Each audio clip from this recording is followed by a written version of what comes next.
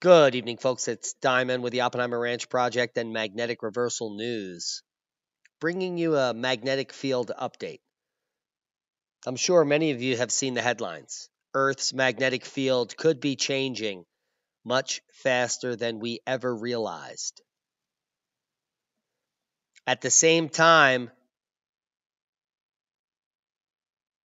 we now know that Earth's magnetic field can switch direction 10 times faster than previously thought. This is based on modeling.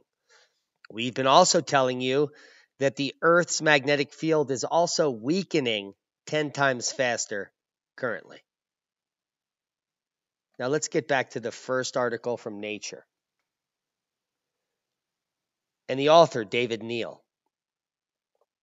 The Earth's magnetic field flips every few 100,000 years or so, on average, which means magnetic north becomes magnetic south and vice versa. The planet doesn't actually turn upside down, just the field. New research suggests this change of direction can happen 10 times faster than previously thought. Now, just that opening paragraph is an embarrassment to paleoclimatologists, geophysicists, and anyone that studies in this field. The author is completely clueless to the data. Now, what he's talking about is a polar reversal of the planet. They happen every 750 to a million years. But in the interim of those million-year polar reversals, where north becomes south and south becomes north, the polar fields flip and jiggle regularly every 12,500 years. We have the data. The known magnetic excursions just in the last 72,000 years are shown in this graphic. We're living the global warming magnetic excursion. I call it the idiocracy excursion. The last one was the Younger Dryas event, the Gothenburg event. Prior to that, Lake Mungo, 23,000 years ago.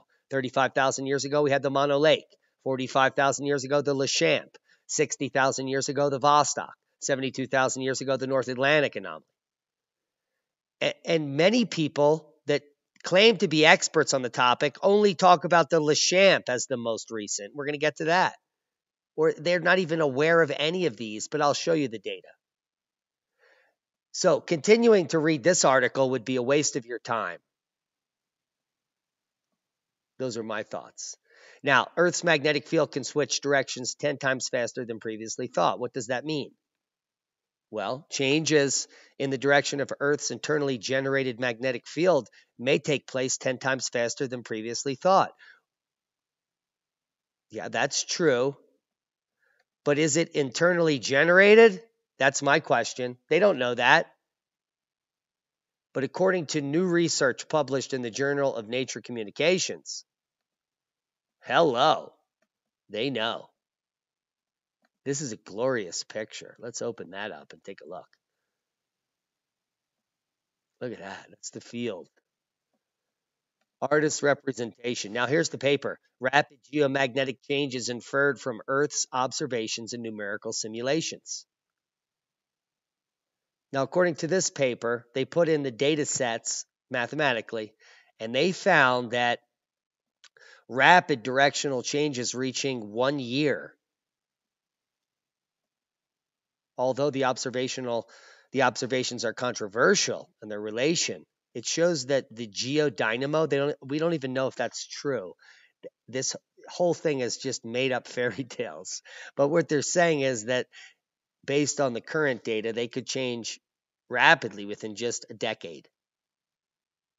You could have a magnetic excursion in just 10 years, according to the paper, which would be devastating. And we know that we're entering a magnetic excursion rapidly.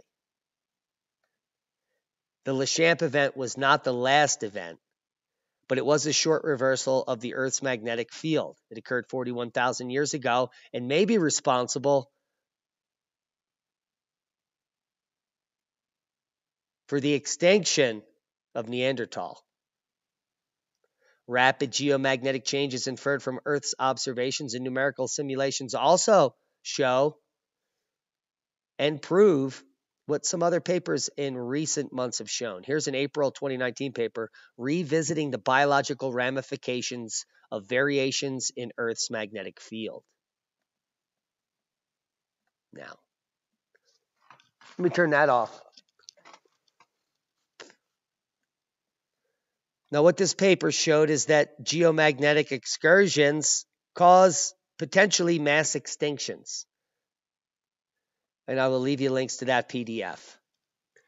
But here, an AGU paper, the 29th of May, 2019, the role of geomagnetic field intensity in late quaternary evolution of humans and large mammals. This is high-resolution data coming from ice cores. And some of the graphs